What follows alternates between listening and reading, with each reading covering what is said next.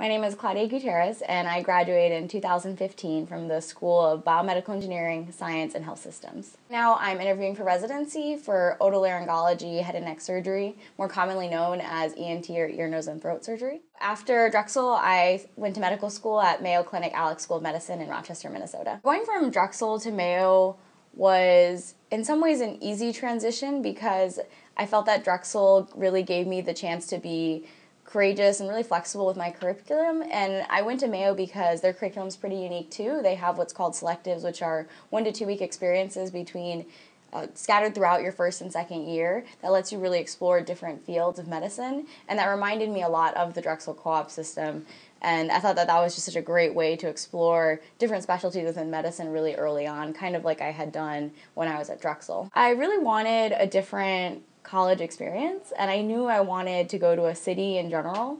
When I found that Drexel was really in the heart of Philadelphia, I thought this could be a really good fit for me. And then I learned about the co-op programs really just through kind of Googling top biomedical engineering programs, and I thought, what a unique educational system. When I was thinking about my majors before going into medicine, I do think that it's really important to pick something that you're going to enjoy and that you really love. At the end of the day, you can pick any major to go into medicine, and for me, I really wanted to understand technology and innovation and really how to have this creative aspect to viewing medicine, but also having the technical skills to back it up and really be able to have those conversations with engineers and scientists. So I felt like biomedical engineering was the best way to really prepare myself to build those technical skills and just really understand the potential that technology could play within the role of medicine. Coming into engineering, I actually had the idea of going to medical school kind of on the back burner. It was something that I had planned to do, and what was so nice about coming to Drexel is that I felt like I was really able to explore the world of medicine in ways that I couldn't do anywhere else.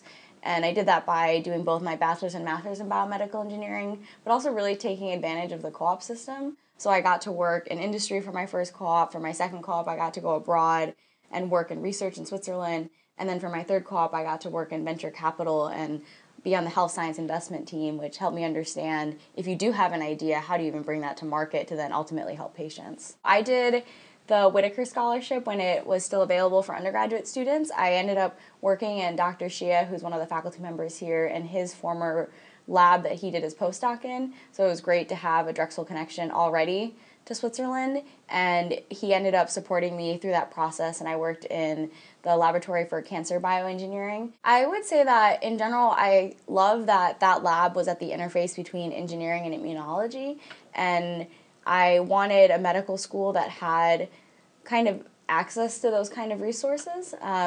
Once I decided to go to medical school, I knew that I wanted a school that had access to all the different specialties because I wanted to be in a facility that was multidisciplinary. I think a lot of people, they get really nervous applying to medical school and think I just want to rush through, I want to finish undergrad just so I can get to medical school and get there as soon as possible. But I think for me, Drexel was this opportunity to really explore so many fields, and I had the chance to be an engineer, I had the chance to be a researcher, and I had the chance to even be an analyst at a venture capital firm through my co-ops, and I really love those experiences, and those are experiences that I still talk about today, even now, interviewing for residency.